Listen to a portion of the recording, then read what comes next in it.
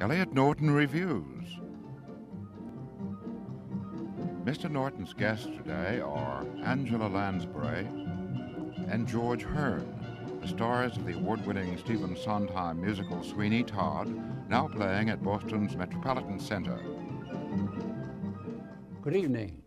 Angela Lansbury and George Hearn are the stars of Sweeney Todd, a most remarkable Broadway show which is brilliantly written with extraordinary music and lyrics by Stephen Sondheim and beautifully performed at the Metropolitan Center by a great cast, with George Hearn as Sweeney Todd, the demon barber of Fleet Street, and Angela Lansbury as Mrs. Lovett, who takes him in and bakes his pies. It is brilliant in all ways, and at the very same time, it's a little distressing because the pies she bakes are made from the bodies of his customers whose throats he slashes. There is wit, wisdom, skill of every conceivable theatrical kind in Sweeney Todd. There is also slaughter and a kind of jaunty cannibalism. There is comedy and wit. There's also murder and vengeance of a kind not seen on the stage since Elizabethan days. Angela Lansbury, who is giving one of the great performances of her career as Mrs. Lovett, must have some special views about the play because she originated the role of Mrs. Lovett in New York and has been playing it for a long time since. How do you feel about the play in a 40, 50, or 100 words, Angela? 40, 50, 100. How did you feel when you first read it? Well, I just felt it was sort of a macabre comedy, really. And I thought that the subject matter was really submerged, in my mind, by the overlay of wonderfully romantic, tragic comedy, which is encased within. I know, as you say, it has, the subject matter makes your hair stand on end when you stop to discuss it, but actually when you get down to it, it's almost by the board, I think, except for the few odd moments when you have the odd throat slitting, you know. That's the least of our doings. That's playing it down a little Mrs. bit. Lovett is a heck of a good cook, let's put it that way, when she finally gets the proper raw material to make her pies worthwhile. Even though I start off singing, I bake the worst pies in London, and you know, finally I think she gets rather good and gets an enormous clientele of people who are only too happy to eat her pies. I love that choral song, God, That's Good, when they're all singing about it. And we know what's in the pies and they don't. Exactly, exactly. That's. But you thought of it, after all, as a great part. Oh, I did. I did. It was something. I felt that the part of Mrs. Lovett was going to be the kind of challenge that an actress of my kind, a character actress, which I am, whether I like it or not, and I happen to like it. And we like it, you liking it. Thank you. I sort of sensed that I was going to be able to put an awful lot of very interesting ingredients into this character. And they're there. Right word? Ingredients. I can't get away from the cookbook. You notice how every time I refer to any part of this show, it has to do with cooking or recipes. How did you feel, George? Did you come to it after, well, Len Cariou originated the part. Then you went into it in Broadway. Had you seen Len Cariou as Sweeney Todd, or did you go to it cold? I was doing a thing called I Remember Mama, if you remember. I remember. That play. I remember Mama. At the time that Sweeney was going into New York, and so I hadn't seen Sweeney Todd until I knew I was going to play it. And I was devastated by Len's performance, and of course by Angela's too. And very excited suddenly. As you say, they're great roles. They're two magnificent roles. Absolutely extraordinary in the sense that these are two characters, if you didn't have any music at all, those would be two great, beautifully, brilliantly drawn characters. Well, how did you react to them? Of course, after all, it's a fat pot to begin with, isn't it? You have to react. You can to forgive that. a lot of How sins. many sides is it? I have no idea. I think we were off stage 7 minutes in each act, something like that. The two of us were on stage constantly. And I was struck by other aspects of it a lot. And I told you earlier, I have very low tolerance for violence in, say, in films and things. But doing a part, you get inside the feelings of the character that he's exploring. You know how technically the things work. And I found that the revenge story, the Count of Monte Cristo aspect, was extremely important, and also the fact that I think it's a great love story, or a series of love stories like Russian dolls inside of each other. And that the murder, the exploration of psychotic behavior is the flip side when the man goes crazy. But it's driven by love and revenge. It certainly is an honest play, isn't it, in the sense that he pursues what he's after. Absolutely. Now, how about her, Angela? You make her out to be a very cheerful, kind of adult person. Mm-hmm. She's not really adult. She's not crazy, definitely. Is she? No, no. I think she's very canny. She's unscrupulous. She's a woman of the gutter. Yeah. She has to find her living the way as best she can. She's right on the very edge of society, and she is really a have-not, and of the downtrodden nature, but nevertheless of a very chirpy demeanor. And is that let me interrupt that, because that's in your performance and has been from the beginning in New York. Is that part of the character, or have you added that? I think that's something that I have imbued her with, way over and above what was on the printed page. That's exactly what I felt. Mm-hmm. You know, Very in other words, she could be played pretty much. You play your man pretty straight. Mm-hmm. She could be played straight as a conniving woman. Yes, very much so. Yes, but I felt that if I played her like that, the whole evening would just be too dark an evening. That the necessity to lighten and to make more palatable her relationship with what she was doing, and certainly to be able to make honest her romantic inclinations toward Mr. Todd. Yeah. She had to be attractive enough for him to want to have her housekeep for him, which is the basis of their relationship. Obviously, they're sharing the same bed, I suppose, as well.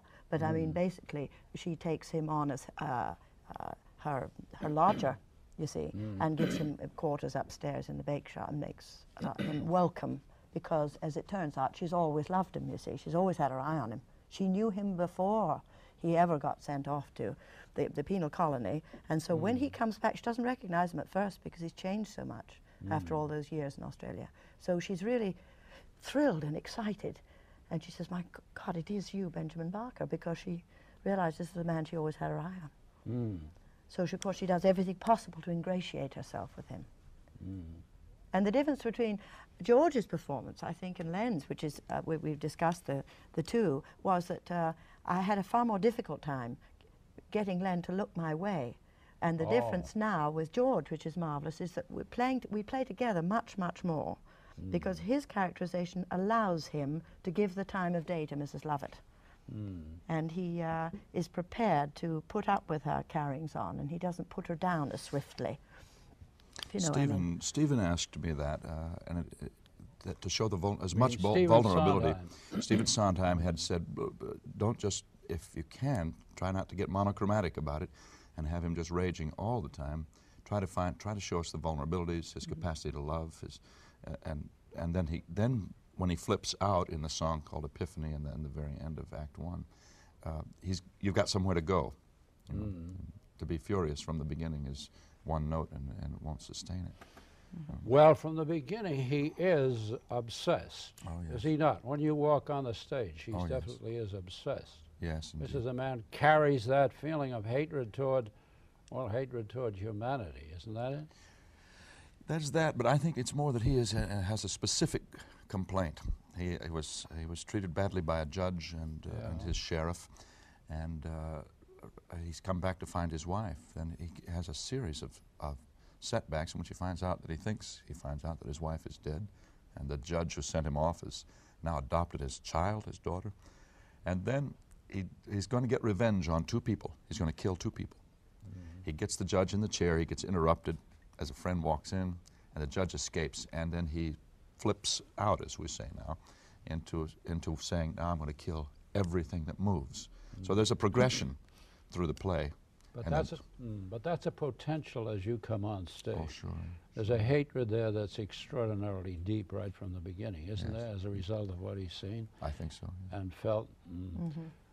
Harold Prince, now this seems to me to be one of the most well, with all Prince shows, I think his control of the stage, his manipulation of people is extraordinary. Did he accept your idea of making her kind of jolly Cockney? Yes, up to a certain point. He was always afraid I was going to go over the edge. In making her a clown? Making her, didn't want a caricature, which I certainly didn't either. Yeah. But it's a very fine line in a piece of material of this sort. Yeah. And I do at times resort to a lot of musical, English musical shtick. I do Yeah. it in Have a Little Priest, Yeah. because I think this is the moment that one can take off, and I think in the musical theatre you have to pick your times to do certain things, and I picked that time to do it. And neither Hal or Steve took exception to that, nor did they object. As long as I kept it fairly well within certain confines. It would The be pretty late. temptation must be to kick it around. Oh yeah, have to be very careful. I I could kick it around a lot more, but I don't want to. Or maybe I should, I don't know. Often I don't wonder. think so. No, I think you have to play it on the nose. You do with that Have a Little Priest. Now that to me is a disturbing song. On the one hand, this is the way the show affects me. The whole show is in that particular song there. It's a brilliant piece of music hall comedy, isn't it, the song? Absolutely. This is the point at which you decide. You decide for him how you're going to dispose of the bodies. And it's almost Gilbert and Sullivan. A lot of the lyrics, I think, are Gilbert and Sullivan. Nobody's ever, in America, has ever written with that freshness, that inventiveness, that fluency, as Sondheim does here. But you really keep going into it, don't you, into detail. We do, oh, yes, indeed. Including one corny joke of the kind Sondheim almost never makes, about the general. The general, yes. Yeah, that's not the Sondheim, the one I expect from Sondheim. But that's where you go into music hall. But there again, you see, when I'm repelled by the subject matter and what the two of you are plotting, I'm absolutely thunderstruck, and this is the second time I've seen it, at the skill of the lyrics and also the musical inventiveness. The music all the way through here is absolutely astonishing. Magnificent music. Yes. And you've got arias, you've got duets. It's in the tradition somewhat of Greek tragedy. I've thought that too. Every now and then I feel that people will reject that, but I also think there's a recognition at the end, and I think a cathartic effect at the end too. There's the classical requirements of Greek tragedy are there. Oh yes, I agree with you, Tom. Plus there's also the size of the character, the size of his hatred. Yes. He's not just a puny little, what takes it out of melodrama, I think, is melodrama. You get somebody who's puny or small or not a real character. This particular character is a giant in hatred. Yes. That's where I think you get the tragic concept. And the choruses, as you were suggesting too. The use of the ensemble is so knit into the structure of the And that's pieces. another thing that's incredible, isn't it? And some of those things, like the one when the old beggar lady sings City on Fire. Now that, to me, that's not musical comedy. That is pure tragedy. That's almost Greek tragedy. And it's a brilliant song, isn't it? It's true. What is this? Plume of smoke goes over the, Cats. and there's a horrible, well, we don't need to go into that. Yes. But that cry, City on Fire, is extraordinary. Yes. That's pure, brilliant, tragic It is, isn't theater. it? Of course, it goes back It's to the using a Greek. very old theatre form, which is the Greek form, of course. As you say, the Greek tragedy. Yeah.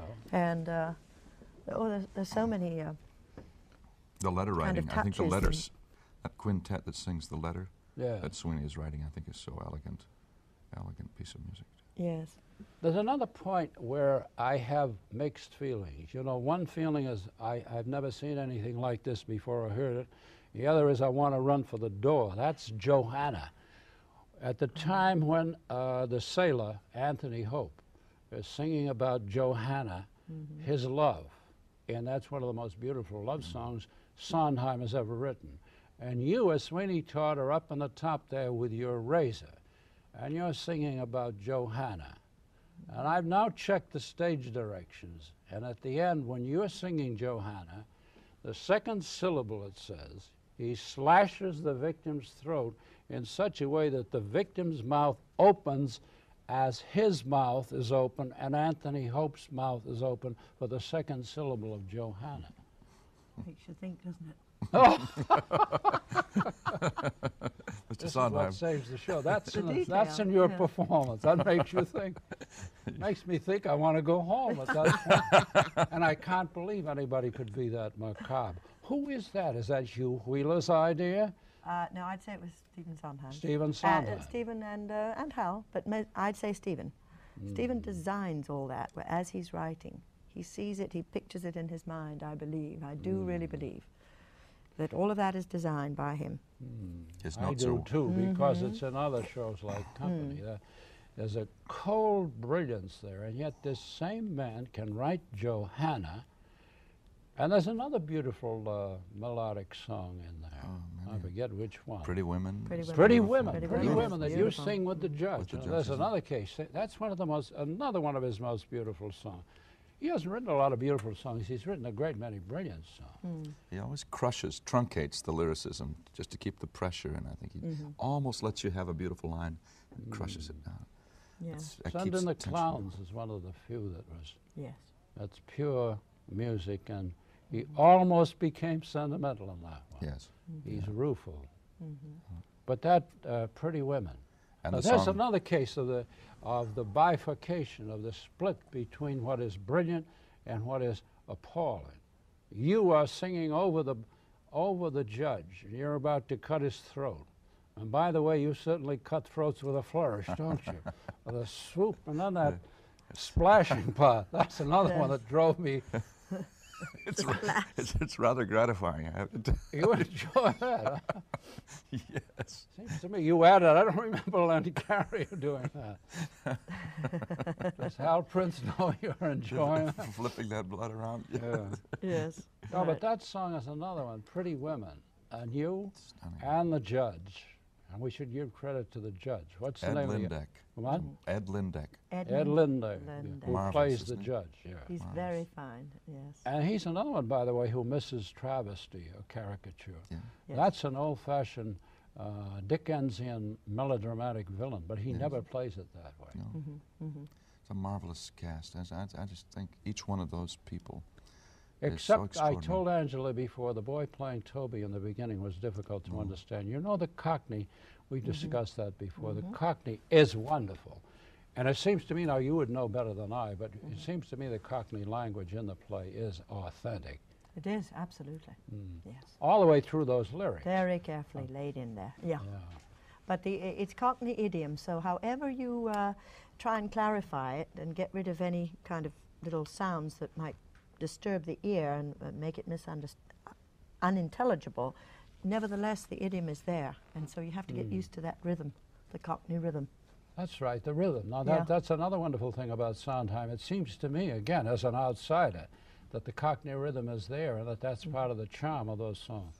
And the boy Toby singing that, but he, in the beginning, I found it difficult, even knowing many of the lyrics, to understand him until we discussed that before too. Afterwards, when the boy Toby begins to discover what's going on in the cookout and becomes angry, then I began to be able to understand him.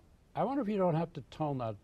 With you, it's possible. You can be understood all the way through, Angela, because you work with American audiences for long. You know how to temper But it. that boy is American. Yeah. That's an American lad, but he's very busily doing a very authentic Cockney accent, and I think he's defeating himself a little bit by maybe making it too heavy. Yeah. It doesn't need to be that heavy, does it? Probably not. No, I don't think The so. language is difficult in the play. There is such an overlay, and I do think that that Stephen didn't necessarily mean that every word had to be understood, because he wrote some very complicated 2 or 3 things going on at once, Yes. particularly with the Sailor and Joanna, with Anthony and Joanna. Those patter songs are Yes. something extraordinary. I still hear lines after 6 months that I say, oh my Lord, that's Yes, funny. I know, me It too. strikes me out of the blue. Yeah. Another extraordinary thing, you know, just when you're, as a playgoer, you're commiserating with yourself because of all this slaughter and bloodletting, you're absolutely astounded at the fact that he never uses a cliche. He writes love songs like Johanna and Pretty Ladies there's nothing of, not only nothing of June Moon Tune, there's nothing of any other lyricist in America. Nobody we've ever had has written like that. I keep going back to Gilbert and Sullivan because some of it, but he moves away from Gilbert and Sullivan. They didn't write that kind of sincere lyric. By the way, another thing that puzzled me a little bit is the girl supposed to be Johanna, a caricature of all the 19th century melodrama heroines? I think she's supposed to be Pinky. You know, I mean, she looks like Pinky, doesn't she? And I'm talking about Gainsborough's Pinky now. Yeah. I think it's, or Romney, I forget which. I think that's what the Lees had in mind when they dressed her in the long wig and everything and the little bonnet, you know. But that wig is a little overdone, isn't it? At one point she's running around on one of those bridges. Oh, of course. But then we're all overdone, aren't we, in a sense? I mean, look at George's wig, you know, his curious kind of wild demeanor, my extraordinary red wig with the carrot horns, the whole thing. We're all very broadly drawn, I think, as characters on the stage. We're not drawn as stereotypes by the designers, but nevertheless they have had a very important function, I think, in working hand in glove with Hal Prince in his overall concept. I mean, the set and our costumes all go together like ham and cheese, you know. And it did, after all, spring from admonitory children's tales from a fairy tale character, and I think they want to keep visually that distance. Yes, the sailor, you know, my pants are too short, romantic and idea I think of the we sailor. often look like little children sitting there, like the children's vision, a slight remove from that realism. But the distance has to be absolutely right, and we can't, as you say, go too far into the melodrama or the Yeah, but that's one of the things, again, to me, I'm going to use the word extraordinary once more, that's all. Yeah. One of the extraordinary things is that while you people are on the verge of caricature in performance and in costume, and that wonderful hairdo you have, it never goes over the brink. It's always essentially truthful. And now the sailor also, he's a little bit of a starry-eyed romantic sailor. He's just on the verge of being a goop out of one of the comic strips, like but he innocent, isn't quite. Isn't he? Well, he's the innocent. That's right. But he's also got enough truth about it. Your theater's falling apart here. Here we Oh, Wait a second. I suspect him of you've got a razor with you still. You bring those knives I'd again? never go anywhere without them. But the girl seemed to me to be in the way she was singing. Now, I don't mean to criticize the girl, because everybody in that cast is exciting. But they can be off for one performance. And I had the feeling that the wig was a little too much. Suddenly you begin to wonder what everybody is up to. Are you doing here a musical tragedy? I know you don't like that word on the air. But are you doing a play, a serious play, or are you doing something that is going to be a comic cartoon strip? You avoid it in performance. He avoids it in performance all the way through. Don't you have to be careful about every single one of those aspects in a play like this that's done in such tremendous detail? Indeed you do. But you said something just a few moments ago, which I think is in essence what we're getting at, which is we can be all of these things. We can be on the edge of caricature, but as long as we play it true and absolutely honestly, you're going to believe us at that moment. We are not going to rock the credibility boat, in other words. The minute we go over into that area of caricature, that bothers you because you want to become involved with these people, even though you don't care for what they're doing. Nevertheless, you want to, as they say, empathize. You'll relate to them. I think it's a matter of degree. Betsy Jocelyn, I don't believe for a moment, intended to take it into a realm where you questioned her honesty and of her characterization. But if she did, it's due to her trying to over-clarify the comedy that's contained in her lyrics, particularly in her song with him, about kiss me and all that thing. I'm got a reticule, you've got a reticule, blah, blah, blah, blah, blah, blah, you know, to try and get the meaning out so the audience will understand what she's saying. She over articulates, I think, possibly. And then the wig, and that's as you not say. I'm not criticizing again. I'm not criticizing. Well, I'm saying I'm it's a not. problem we all have with these fast songs. And of course, she has to work. At one point, she's singing with him, with Anthony Hope, the sailor. Yes. Up on one of those extraordinary, that makes it, I've done extraordinary again. Extraordinary bridges that are moving. She's way up and in an enormous theater, so you do have to push hard, Yeah, don't you? yeah. Could you find the size of the house, I mean the ambience of the house right away in the beginning? No. It bogged me for a couple of days, personally. Yeah. I found it towards the end of the week, and then I was at home and happy as a lark, and Yeah. totally at home in the size. It's going to work in that It's going to theater. work like gangbusters. It's a superb theater because it has a shell feeling, and it encompasses the stage, and one has no sense of going off into a nowhere, which you do with some very large theaters. I hadn't thought about that. There are No. boundaries within this Yeah. theater, even though it is vast. It is a theater and not just a big Oh, it's a hall. theater. Sorry. It's a theater, and I believe the audience are very comfortable in it. Yeah. How did you feel when you come on? You have to come on pretty strong, too, in that very first appearance, don't you? Yes, indeed.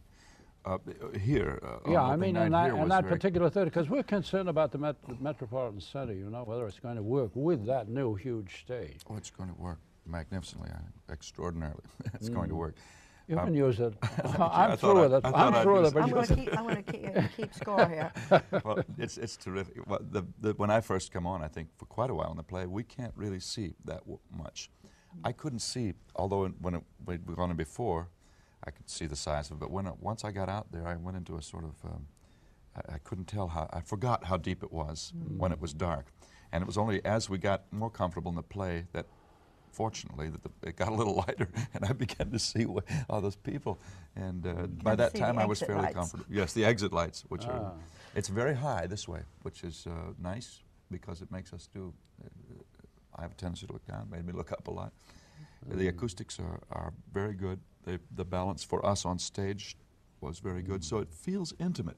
I had the feeling right from the beginning. Now, I think the acoustical machinery was pitched a little high. It seemed to me to be brilliant in the sense that it was a little bit too high. I know what you mean. But I did have the feeling that you were working to the whole house and that it was the whole house that you were able to find right away. I was astonished at that. Oh, good. You found it, and then I thought you found it right away. You never worked in a house this big. Not this big, but we'd come from Washington, you see, from Kennedy. Yeah, but and that's also only from the Iris. 2,200, 2,800 seats, Oh, the yeah. concert. This is 4,200 seats.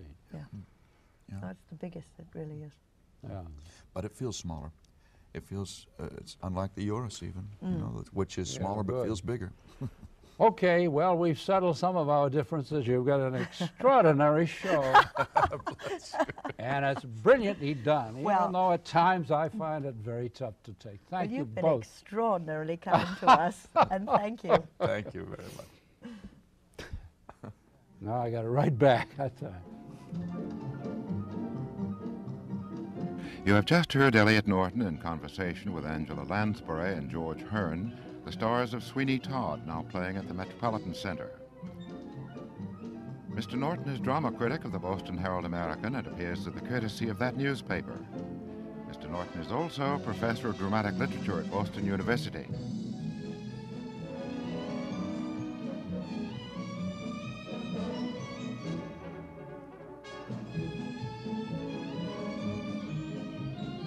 Elliot Norton Reviews is recorded in the studios of WGBH Boston.